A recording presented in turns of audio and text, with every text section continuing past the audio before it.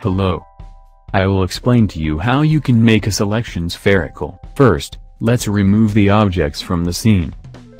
Now let's add a plane to test this. Enter in edit mode and add some loop cuts. 3 on X and 3 on Y axis.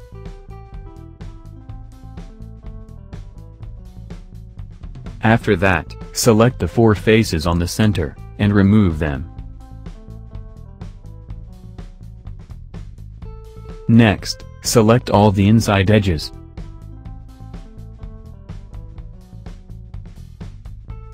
To make your selection spherical, press Alt plus Shift and S, and move your mouse to the right to change them. Easy as that. Now that you have your selection spherical, you can add a subdivision modifier to make it round.